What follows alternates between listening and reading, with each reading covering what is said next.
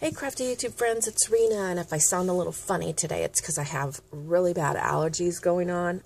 I skipped a day of my medication and it really messed me up.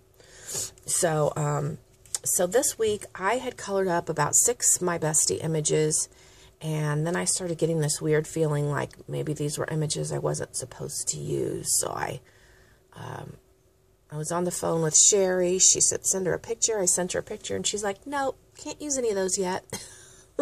So I had to quick pull something together, and I was going to make a card, but then I decided not to make it a card. So here it is. Definitely not my colors, but I like how it turned out. I used this cute little rubber stamp. I believe Sherri has this in digital as well, but you'll have to check out her store.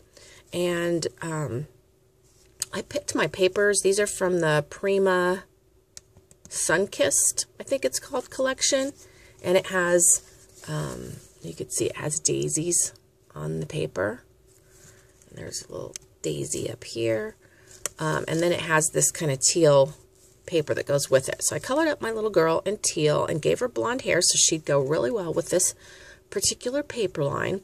And I started with this shaped piece back here, and then I did my layering.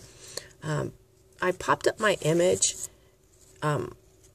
and I popped up this layer as well to give it more dimension. I did a nice little flower cluster with a lot of daisies and chrysanthemums, some rolled flowers there, but different varieties of daisies and chrysanthemums. I used this pretty lace that was gifted to me by P. Thanks, P. And it comes down here, and then I used it here to hang this from, and I also used it up here to hang my wall hanging. So up here I followed a tutorial I had seen on Neen's page on how to do these flowers with your ribbon or your twine or string or what have you, and I didn't obviously make it a flower, but I liked how it looked when I tried to make it a bow. So I did that. Thanks, Neen. I used one of the adorable butterflies. Oops, sorry guys. From Angelica's Little Scrap Shop. I love her butterflies. So pretty, and she has so many different styles. I mean, you can see I'm a very shabby girl, and I use a lot of her butterflies. But as you can see, she has colors that aren't exactly shabby also. So I kind of mimicked my bow at the top here, not to the same extreme.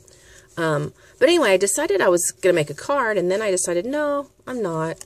So I did some more layering. I added some chipboard because I wanted this to be a wall hanging. I wanted it to be more sturdy. I used a Martha Stewart punch around the page.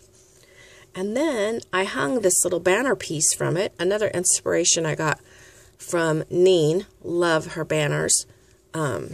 She does banners on everything, so I'm kind of getting addicted to that look. And then I did another flower cluster here, and then it says live, love, laugh. So let me try to pull. Well, I'm not gonna.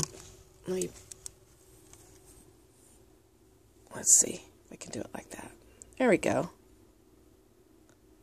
So that is my design team project for the My Besties YouTube design team this week. Wish I could show you the whole thing because it's really cute with this hanging at the top. So there you go. I hope you liked it. I hope you get a little inspiration to go kind of outside your comfort zone, and you don't always have to go with what you start out planning to do. Things can evolve. Let your creating evolve, and you know, just let it flow, and you know, just enjoy whatever you're doing. You know, I can't